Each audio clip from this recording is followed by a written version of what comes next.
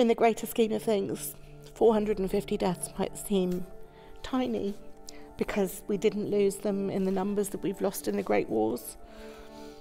So people would question, are the sacrifices that great? One death in combat is a huge sacrifice to the family that lost their loved one. I've missed out on being a grandmother.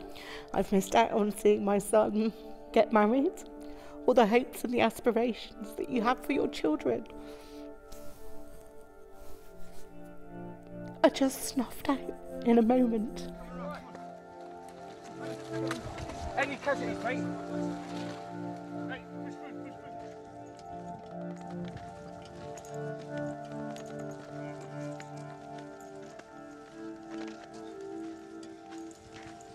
William, oh God, I can't do this. William was my firstborn son, my eldest son. In fact, he would have celebrated his 30th birthday on Sunday. William was on an early morning patrol with members of his platoon. There was a daisy chain of IEDs that essentially killed 5 members of his platoon, injured 5 more very seriously.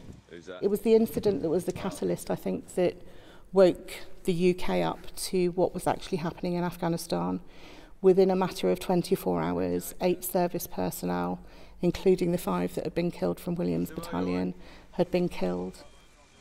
We have to live with our losses for the rest of our lives. When all the flag waving has gone away, when all the Remembrance Sundays fade into obscurity for a lot of people, they're still happening for us until the day we draw our last breath.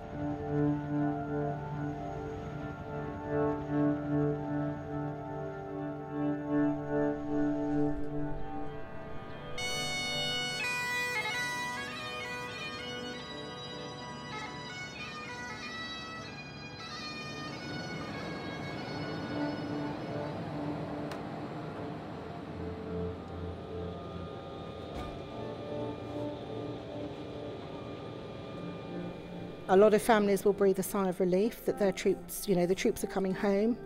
There aren't going to be any more deaths, but I think the most devastating thing for me was just feeling like I'd been lied to.